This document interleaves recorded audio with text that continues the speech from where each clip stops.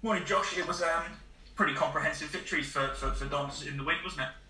Yeah, it was good. It was a nice, comfortable performance. I didn't think we was probably at our best. I thought we played well, but I definitely think we could play better. But no, it was really comfortable. I think they didn't have any real clear-cut opportunities. I know Louis made one unbelievable block, but apart from that, I can't really remember anything.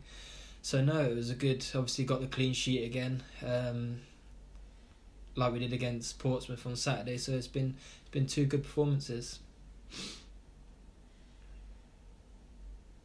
Come against relegation strugglers, does that offer a different kind of threat to playing teams that you have done recently up in the playoff spots? Well, yeah, I don't think you can think of them like that, really. I think every game in League One is tough, whether you're playing Portsmouth or you're playing Bristol Rovers. Like, everyone's got their strengths and weaknesses. But we're just concentrating on ourselves at the moment, really. We're just playing as well as we can play. I know everyone's thinking like we're mid-table, we've not got much to play for, but we're all playing for our places. We're all unsure about our futures next season, what we're doing and stuff, and Russ is obviously deciding what we're going to do. So yeah, we've still got a lot to play for, and we're all still giving it 110% every game. So, like, you're reading my list of questions here, but what is it that your future holds? I mean, we know that you've come in on a short-term deal. Do you see your future at MK Dons, or is it still, something that you guys need to sit down and have a chat about? No, I've had this chat a few times, and yeah, we will have a chat, but I'm just taking it game by game. Russ knows my situation. I'm absolutely loving my time here at the moment, playing games, playing the way we're playing. It's perfect for me. But yeah, like I said, I'm just taking it game by game at the moment, and we'll see what happens in the summer.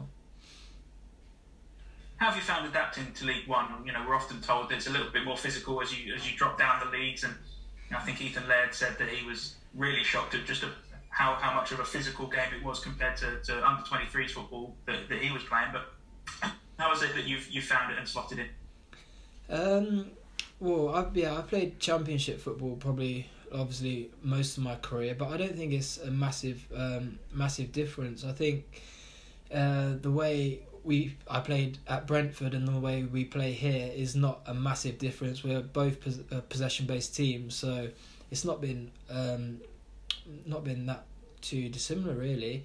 As I said, I'm enjoying it, and we're having like 60-70% possession every single game, so we're trying to make it not as physical as we can, really, and try and make it about the football side of it. So no, I'm not really noticed a massive difference.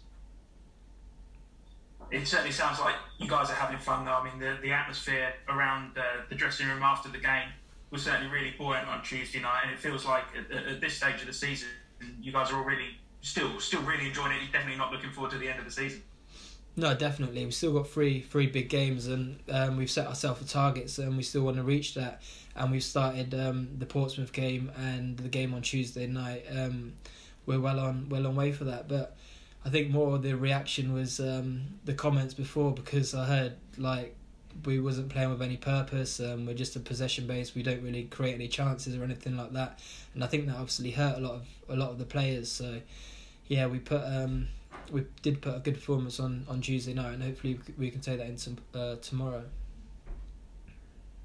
Another team scrapping at the bottom in Swindon Town coming up tomorrow then. And I suppose it's just a case of having to approach it just as you have done in the last few games, and first off keeping another clean sheet, which has been massive over the last 6 games or so, and then doing what you guys do when you go forward. Yeah, no, exactly what you said.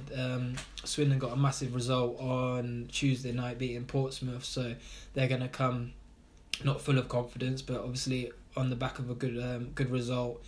And I think they do need to win to not have any chance, but to have a good chance. So I know it's going to be a really tough game tomorrow, but we're just going to concentrate on ourselves, and if we put in a good performance, we'll have a good chance of winning.